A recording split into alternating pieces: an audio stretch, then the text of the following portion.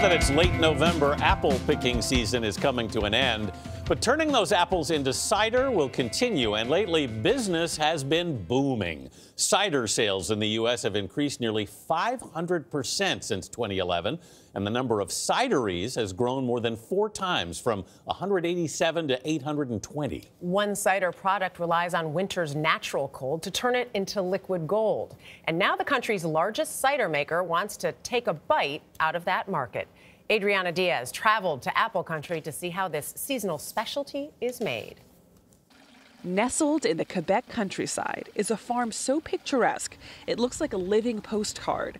Horses graze in the pasture as their owner and his best friend roam the grounds. But despite his tranquil surroundings, Christian Bartemouf is no ordinary farmer. He's a disruptor, credited for reviving Canada's apple industry. It takes a village, they say. Not a village, a big town. He did it 3 decades ago when he invented ice cider, an alcoholic apple drink akin to dessert wine. It takes advantage of something Canada has in abundance, the cold. No, I pick apple when there is -10 Celsius in the apple. Instead of picking apples in the fall, he waits until they freeze in the winter when the apple sugar peaks. He was inspired by a popular drink called ice wine, which is made from frozen grapes. I look apple in the tree and I ask me why I don't try with apple. And I put in basket for frost, and that's the ice cider was born. What started with one apple tree has grown to hundreds at his vineyard Clos Serignac, where tourists flock for tastings. Outside, Bartemouf walked us through his process. Do you pick it like this? No, I pick like this. Oh, you go to the trunk and you shake it? Yes. I put a lot, big Blankets? blankets and helmet and The apples are then pressed immediately. That allows the frozen water to remain with the leftover pulp, so only the concentrated sugary nectar is extracted. all this stainless steel tank, that's ice cider. During fermentation, about half of the high sugar content turns to alcohol, allowing the cider to keep its sweet taste despite a 10% alcohol content. Oh, that's delicious. But it's not like regular cider or apple juice. It's sweet and tart and fruity. But ice cider was once a hard sell, says Bartemouf's partner, Louise Dupuis. In the 70s, big companies started to do cider, but the cider was very bad, even for the health. So the government decided to take this out of the market.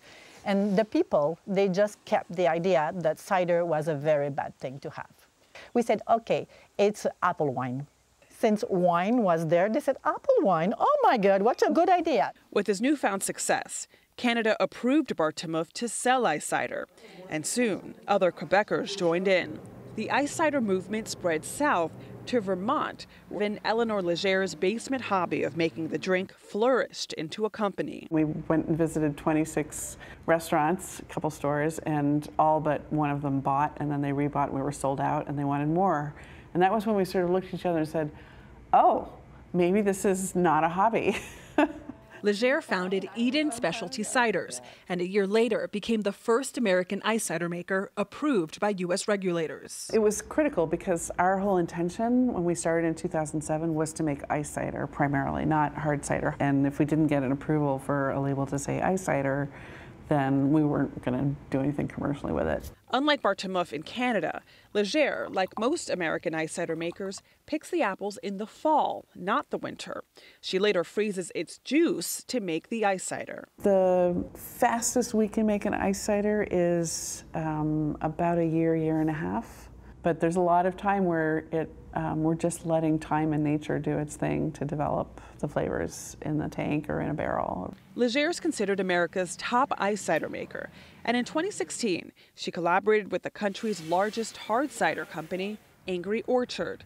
So this is crisp apple. It's our flagship cider, and what kind of sets it apart from some of the work that we're doing around ice cider is generally in ice cider you're not using the bittersweet cider apples. Ryan Burke is head cider maker at Angry Orchard, which is now making its own ice cider. I think ice cider gives a new experience in cider drinking. It's great as an aperitif, and I think The cider that we made with Eleanor makes it more of a sessionable cider too. There's so many ways that cider can be its own thing, and then within that, very different from each other by style.